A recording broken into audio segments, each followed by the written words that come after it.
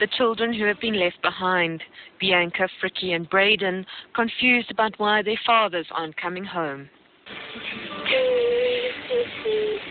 The mothers are inconsolable, even with all the praises coming from the pulpit, and again defending firepower by the police.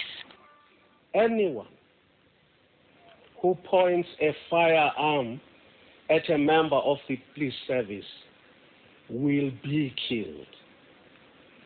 There is no one who would point a gun when their intentions are good and beyond reproach.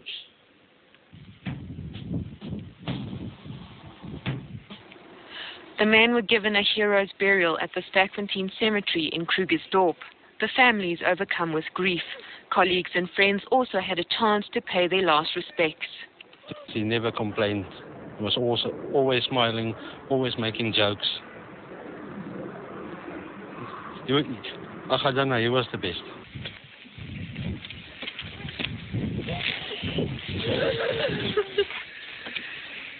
Brenda Schoeman is 4 months pregnant.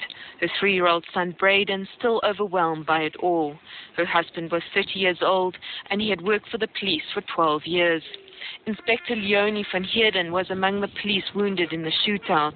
She tries to console her 10-year-old daughter. It was one of the few times she and her husband, Frikkie, worked on the same shift. She and 6 of her colleagues managed to keep the 22-strong gang inside the Jeppestown house until backup arrived. The final farewell and a new chapter for the families and colleagues alike. Continuing without Frikkie and Gert.